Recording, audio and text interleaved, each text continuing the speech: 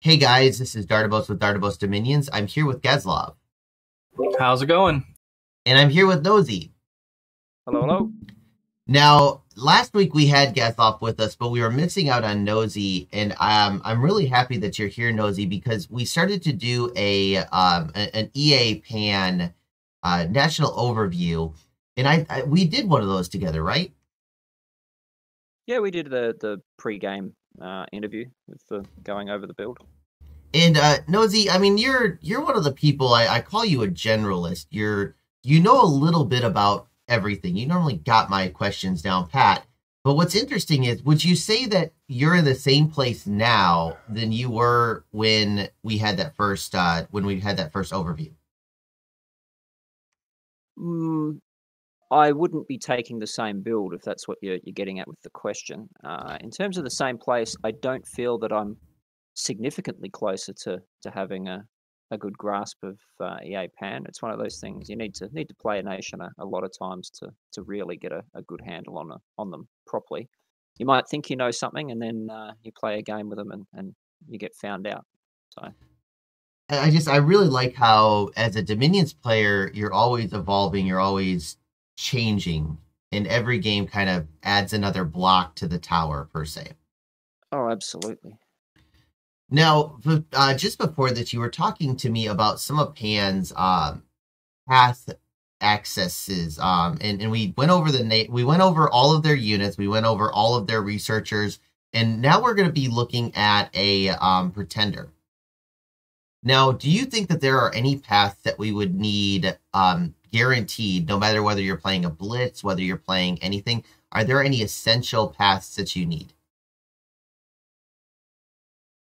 Well, with Magic Diversity, now, off the top of my head, I can't think of a specific one. They absolutely need to have possibly Astral, and possibly with the Earth Astral cross path. But the main thing is that that Pan is just so locked into two paths, basically, with a little bit of tiny access elsewhere, that you lack a lot of possible tools that you may find useful. In particular, the ability to forge certain items or cast certain spells for specific counters to things that you come across. And you never know what you're going to come across in any given game. You might have some idea that there's going to be poison if there's a Satis, but the main thing is that they don't have flexibility with their magic without it coming from the god.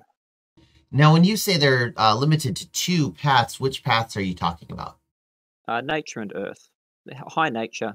They do have a little bit of blood as well, which is a little tricky to get going with Pan because their blood searcher is a massive slow to recruit mage that's going to eat all your income in upkeep. It was really interesting when I played this. When I played the station, dude, I like the only thing I used my blood for was for the priests, for blood sacrifices. In pushing did you end up doing that at all? Yeah, I did that on the border with Therados, but it wasn't terribly effective. I didn't have a strong enough blood economy to really make it happen, and yeah, it didn't quite get off the ground. So let's head first into our first type of pretender, which is the blitz pretender. Gazlov, how much have you blitzed? I've blitzed a little bit, probably maybe 3 or 4 games that I've blitzed. What is it? What do you normally look for in a blitz pretender when you did your 4? Well, I kind of played it the same, except without the blood economy going. As a pretender, did you take like an awake? Because I know that a lot of blitzes, they take awake pretenders in order to get that opening start. Would you still support that even in a blitz? It's a good idea because in a blitz you typically have 4, 5, at best 6 players. And in awake, or even, I mean, you can probably get away with a dormant pretender, but war is going to happen very fast, and so having that just extra super combatant, it really can make all the difference. And in a blitz, one war often, or one little battle, oftentimes is all you're going to have with somebody before they're beaten. Nosy, would you, if you had a choice between either going with a Hellbless, like a cheap rainbow Hellbless, or getting a monster with like a heavier bless with an awake, which one would you go with Pan? With Pan, I'd be inclined to take the heavier bless, not necessarily an awake, but I don't have a lot of blitz experience to draw from. I gather that there is a need to come hard and fast out of the gates. I probably wouldn't go an awake monster unless there was something very, very niche about it that allowed for a good bless. Perhaps something like with the Cyclops, actually, with the paths that he's got. Not so much for the Hellbless side of things, but it's a pretty good pseudo Titan, which I might consider that for a dormant god. Paths that they need, good super combatant paths, forging ability, etc. I was able to use this guy because I was the disciple during our game, and it was very, very nice to have one of these guys on top of Pan. Let's talk about when you're talking pseudo with a pseudo Titan. What are the early spells that this guy has access to? Oh, well, Mistform, Iron Skin, Temper Flesh. Those would be the key ones up the alteration line that Pan likes so much.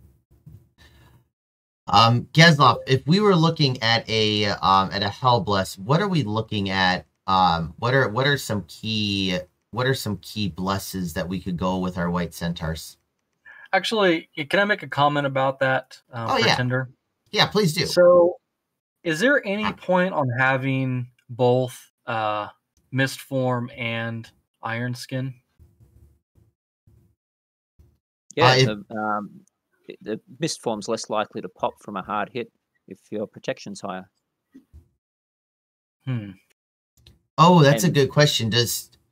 So with Temper Flesh, when it reduces it in a quarter, when it's a 20-point hit, it's 20 point at the very end, right?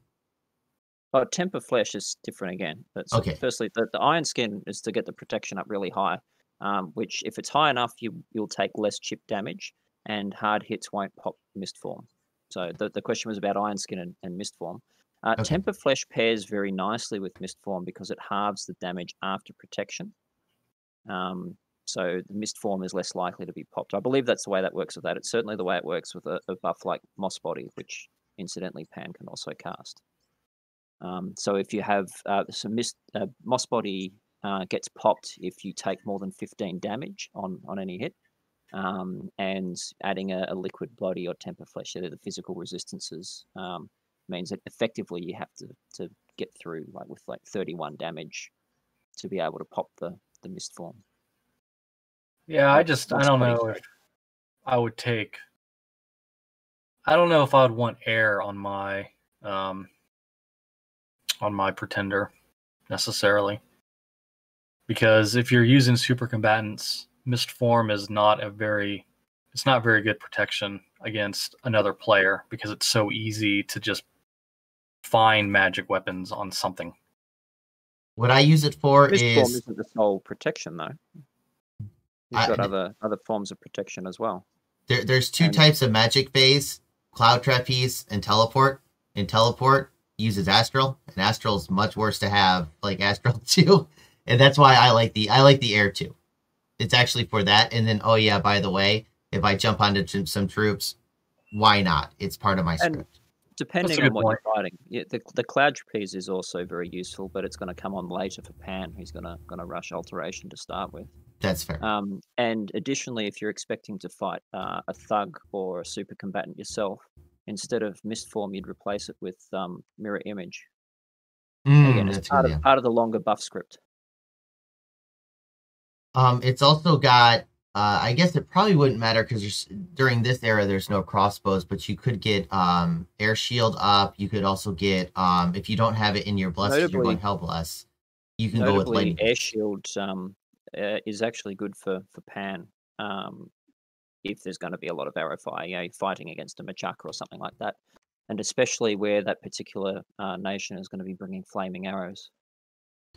Where is there's an earth air cross path that does a shield. Do you know? Oh, flying shield. That's the other thing is he can put flying shield on him, which would also help out a little bit. Now, Nosy, can you go over flying shield for me? Because I've never really understood this. I could potentially get some of the details wrong, but it basically just adds, so it's a 50% chance to add 20 to your protection, and it can stack over the normal cap of 40. So this has the potential to get you all the way to 60? Potentially, but it does respect armor piercing and armor negating, though. So if you've got an armor negating weapon hitting it, irrelevant. Doesn't matter if you get your 50% roll. It's as good as having nothing. Okay, so having this guy, Gazlov, what would you take as what are some really good Hell Blesses just in general, and then we can go into specific for Pan. Well, Bark Skin is a pretty good pickup in general. If your unit has 0 natural protection and wears a lot of armor, these guys are berserkers, and so that's pretty useful to try to get your damage down, a little bit, because it'll pop their berserk without one-shotting them, and they can go to town. For these guys, they have, I think, 23 hit points, so you probably don't want regeneration. But regeneration is also a very good incarnate bless for a lot of nations. Blood Vengeance can be pretty awesome if you have a lot of cheap sacreds. You eventually do win the attrition war with those. These would not be. These would not be, right? They're not cheap. No. But yeah, so specific to Pan, you don't want Blood Vengeance. You could work a regen blood bond actually with the centaurs, but it's expensive. I think that's what I did that with the I did that where I did a dormant, so it came out turn 12 in theory. It ended up coming out turn 15, and somebody called me on my 15 turn 15 bless. I lost because of that, but during testing, the blood bond regen white centaurs were disgusting because it would pop their berserker. Thank you. Words. But yeah, it worked out really, really well. But I think that at the same time, I would never do it again because, like you said, Gazlov, it's nice, but I think we had talked about this, Nosy, where you and I used to have discussions over, what was better, and we would be arguing the merits of our side, but there's some things in Dominions where both things can be good, but something can be better. And I think that's what you got to do a lot of times is pick that better option. And I didn't find Blood Bond regen to be better. Where do we normally see Blood Bond regen on Nosy? Anakites, basically. That's the bread and butter one. Big chunky units that are very hard to kill, basically. Gazlov, why is that? Get them in a big mass. Yeah, it just makes them really hard to kill, because every time basically, like for Anakites, especially the Shishites, they're going to regenerate 6 HP a turn, and if you divide their damage over a lot of different units, you now have a much higher total regeneration. So these large units will get stuck behind the front line, and they aren't really doing anything. But what they can do with Blood Bond is they'll soak up some of their damage and then heal up. And so it's a really good combination. You'll also sometimes see that that bless on Russ's bears. Their skin shifters. Oh yeah, I think that's what they're called. So let's move into the death hell bless, for lack of better terms. Is there anything here that would be decent? I mean, Fear 5 or death weapons? Not The really. only See, thing. Sorry, you go.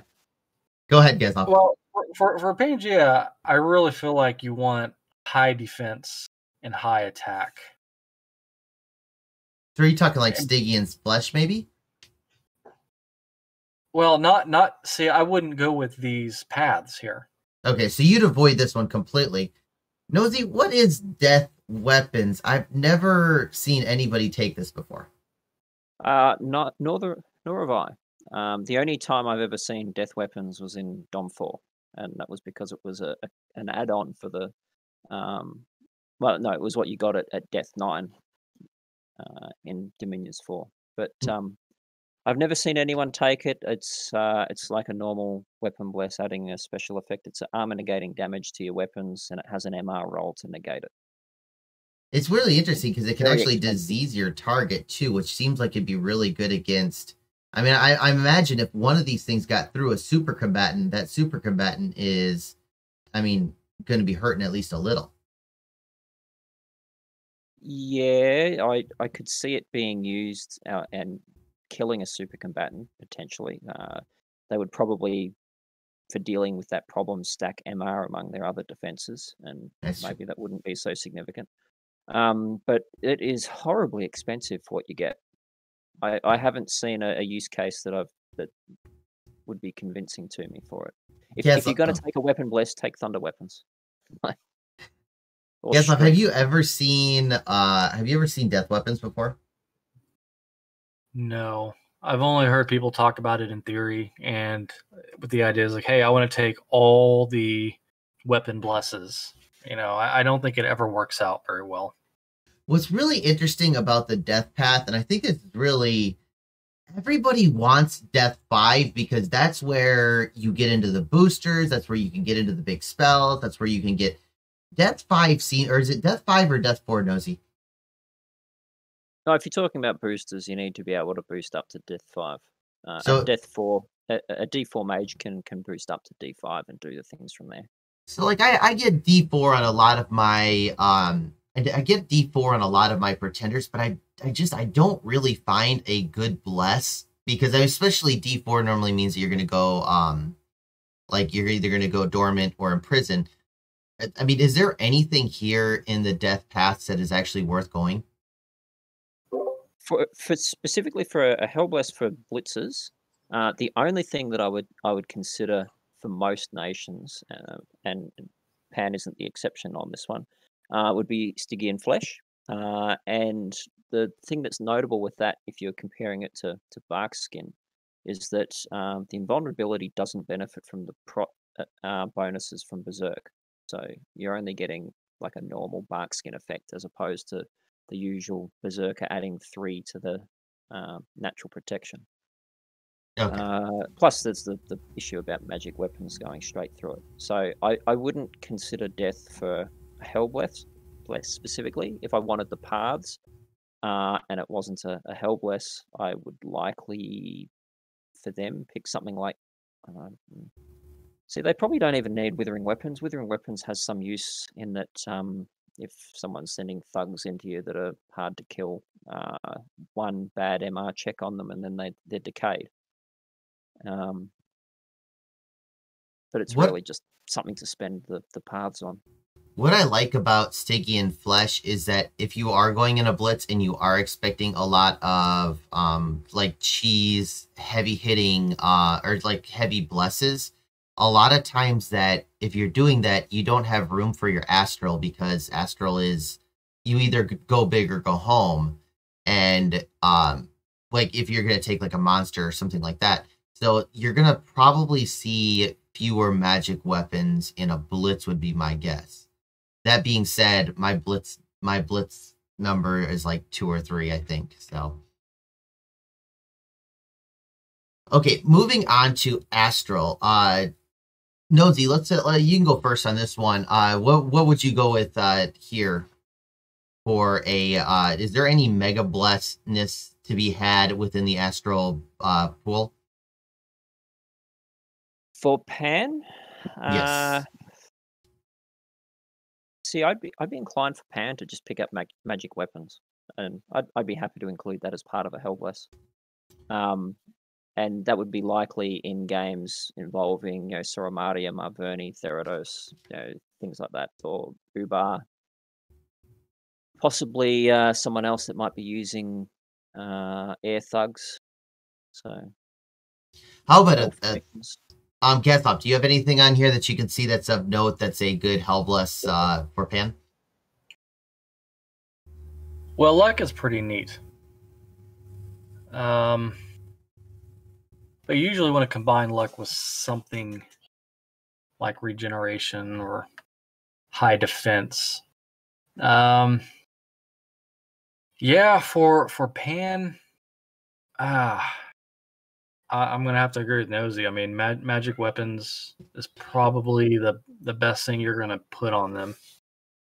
What's interesting is like etherealness looks really good because it would, without the magic weapons on the board, it would be very difficult for somebody to hit but it would negatively. Nosy, how does that work with Zerking? It actually has to hit, right? If it's negated, it deals 0 damage and thus is not a Zerking hit, right? Well, I mean, the centaurs taking no damage is always a plus, even if they're not triggering berserk. Okay. But the berserk has a chance to trigger on damage. So etherealness would that work at all? I mean, if you've got the points spare to be able to afford it and use it, I mean, it will increase the survivability of your centaurs pretty significantly. It won't help them be very killy, and they do have some trouble with attrition as it is. That will address some of that, but I'm not sure it'll be sufficient either. Yeah, I would say for Pangea, if you're going to go down, that high paths plus magic, I would go with the quickness bless in water over that. Yes, definitely. Let's skip over Earth and go back later. What are you talking about with quickness bless? So this one's really good for a lot of nations in that, other than the fact that it's super expensive. So this is definitely a Hellbless wrapped up into one path. But your guys basically move much faster. They attack twice in a round. They get +2 attack and +2 defense. Twice for each melee weapon, and they have 2 melee weapons. Yeah, so those guys will have 4 attacks a turn. I wonder if you could get away with a double attack quickness larger bless. What I would consider with quickness, if you're really going ham on it with the Hellbless, would be quickness and fate weaving. There's a little bit of anti-synergy there though, but the fate weaving effect can well, actually, I'd probably rather magic weapons still, but the interesting thing with fate weaving is that I think it adds a negative dice roll to enemy DRN. So normally the DRN comprises of 2 exploding dice, and fate weaving, once the effect is procced on an enemy, it adds a -1 to that DRN. So you said it's a -1 to all their dice, or so the normal DRN involves rolling 2 dice. Okay. And what the fate weaving does when it adds the cursed luck. So there's an MR check when they attack a unit with fate weaving. It's a difficult to resist MR check, and when they fail it, they get cursed luck. And what the cursed luck means is that on DRN rolls related to protection and attack and defense rolls, etc., there's the normal 2 dice rolls that are made, and then there's another dice roll that is made that subtracts from the previous DRN. Yeah, but it's a 50-50 whether or not the cursed luck takes effect as well. Okay. So, anyway, but there's a little bit of anti-synergy in that they've got to make attacks against the centaurs, but centaurs have decent defenses, and if it's a question of defense rolls, their defense is reasonably high until they get harassed down, and they can repel things as well. which quickness does aid a little bit with. But that'd be something I'd look at and then reject in favor of something else. It's kind of interesting. It says anyone striking the unit. Does that mean they actually have to hit in order for it to take effect? No, they just have to process the attack roll, I believe. Okay. Now with the with quickness, I think that what was the bless that Grippo went with?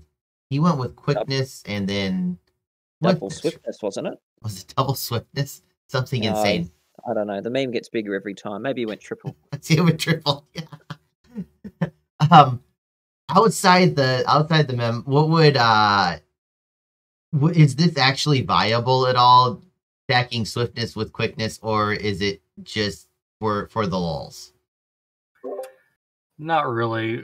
With quickness, it's practically that's going to be the only thing you can put on your guy. Okay. It's 10 water and magic, positive magic. Maybe magic weapons if you've got an oracle to use in your pretender chassis.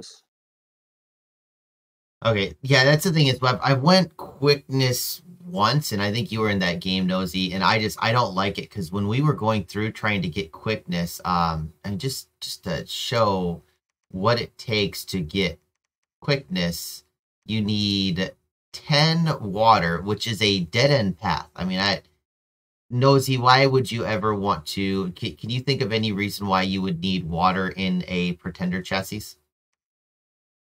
Path access. As Hinnom, I always end up empowering into water. But you empower into it because you get one, and that kind of takes care of the rest, right? No, I've often done a double empower into water because if I want to get up higher death without having it on my god, I end up having to go with Kokithiads. I don't know if that's how it's pronounced, but the Conjuration 6 requires water 4, death 1 to summon a water 3, death 3 mage.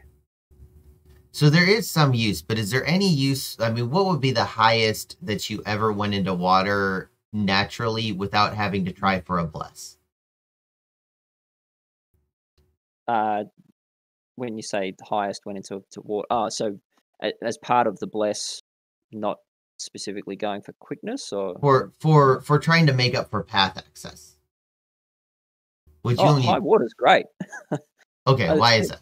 Well, it does depend a little bit on what you're actually going to need it for, but there's a bunch of nice spells. So if you have a lot of high water mages, Falling Frost actually does do a bit of work at Evocation 5. Now, there's other nice spells like Frozen Heart. You can summon water elementals. You can, if you're doing fatigue plays, you've got Grip of Winter.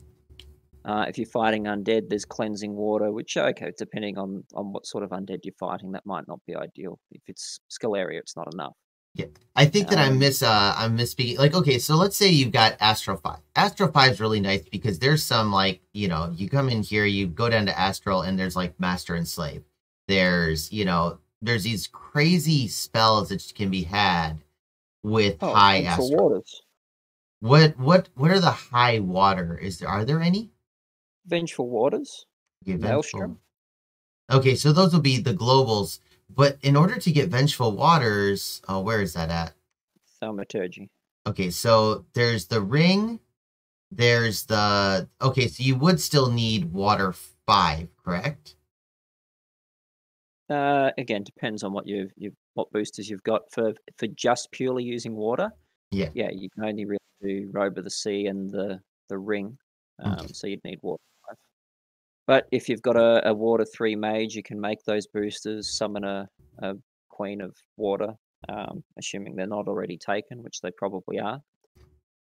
And summon into it that way.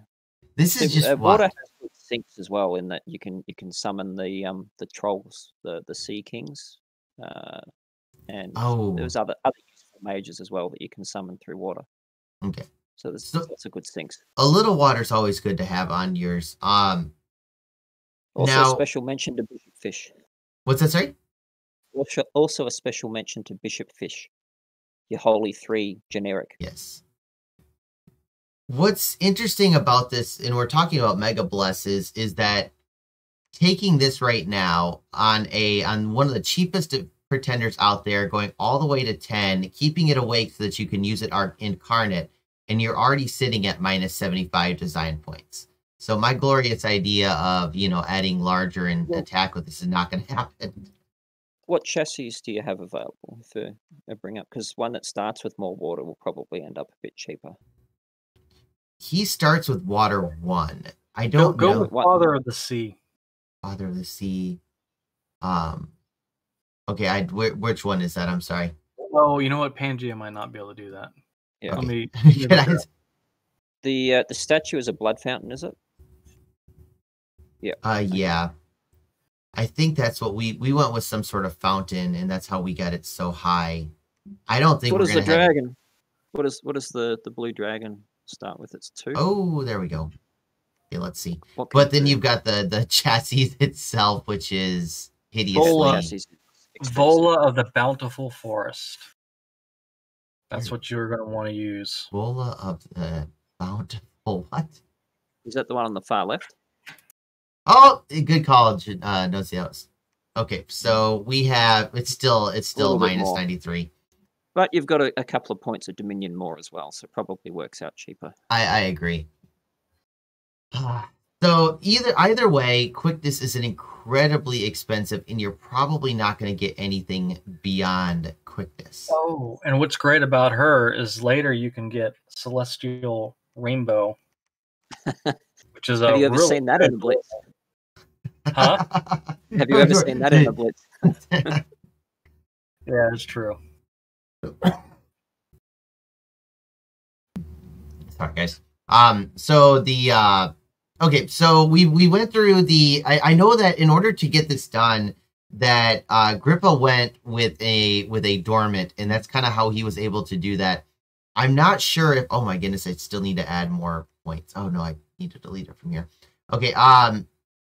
What is okay? So let's move back to Earth and talk about some Mega Bless that we could see. And I think Earth is kind of unique in that it's actually got a bunch of different options, I think, for Pan. What do you see here of note, Gazlov? Man, I would just take Strength of the Earth a couple times. See, that's the thing is that I didn't even think about that one where you're buffing up your strength. What is the maximum strength that you think you could pull on this, Nosy? Maximum strength you could pull on it.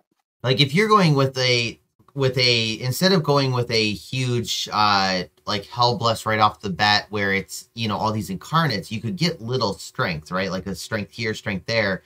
We've got Strength of the Earth, and then what are the other ones? Is it Strength of the Flesh? Strength of the Flesh. What's the highest that you've ever seen somebody stack these low strength boosters? Oh, plus 10. You can get all the way to. I've seen. You get a plus 10. Oh yeah, that was a Zavalba build. They might have even had Blood Surge on top, but I think I ran a plus 9 or plus 8 with Surge on a Mictlan one time as well. Okay, was that your tournament game last year? It was. Okay. Yeah. And then what about larger on Pan? What do you think, Nosy? I think it is absolutely viable to use. Perhaps not going in quite as hard with the Bless as what I did is maybe more correct. You went with larger, correct? Yeah, I had larger, and the neat thing about it is the increase. Well, there's a bunch of utility things. The increased map movement, the increased siege strength, increasing the weapon length so that you can repel many more different things. They benefit from the strength in combat as well, and you don't need to bless them for them to get that effect. Though obviously you want them to have the bless. And notably with their hooves, because they aren't actually mounted, they benefit from the strength as well, unlike most cavalry units. That's really cool. So, yeah, so they get the full benefit of any strength blesses. Gazlov, do you have anything to add to that? Yeah, larger's I think a really good choice for them, especially since their free spawn is size 2. So it kind of synergizes a little bit because you can have your centaurs up front, followed behind by your I can't remember what the Oh, so women the are called. Maenads can actually like sift through the white centaurs. Yeah. That'd be really Yeah, if they're cool. size 4, they can. That's really ingenious. Okay. And then what's interesting, to me, I think that there's a lot of to be said for this size 4, size 2. Especially with like a high defense unit, because that size 2 guy acts as it's almost like a defensive buffer, especially if they're cheap.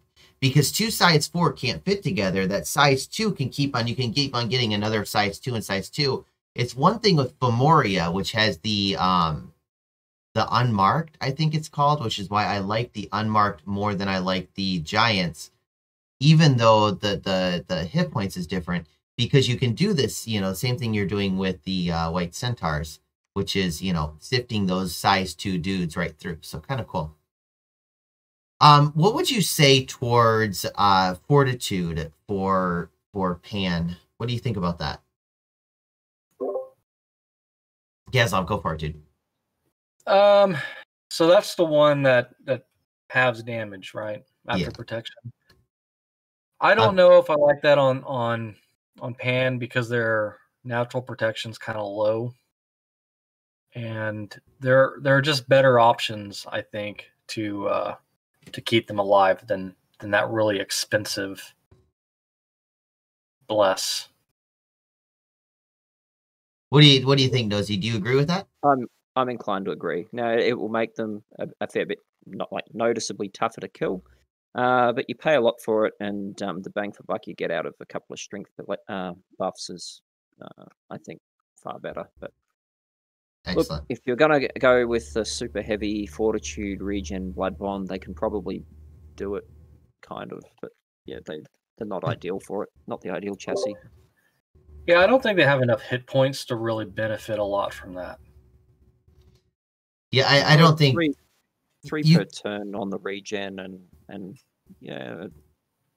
If you can blood bond to mitigate sort of thing, but I wasn't terribly convinced. But it makes them tough. But I did see a Marverni with his buffed berserkers punch through them all the same. I think it's what we were talking about before. It's definitely good, but is there better? Oh, absolutely. Now, with the fire blesses, is awe going to be of any use on them whatsoever? I'm a fan of awe. I think awe is kind of underrated by some. Now, why is that? Well, awe is great because it's going to keep them from getting harassed down.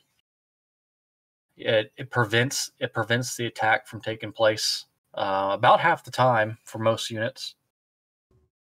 And yeah, I mean, it's just a really good defensive bless.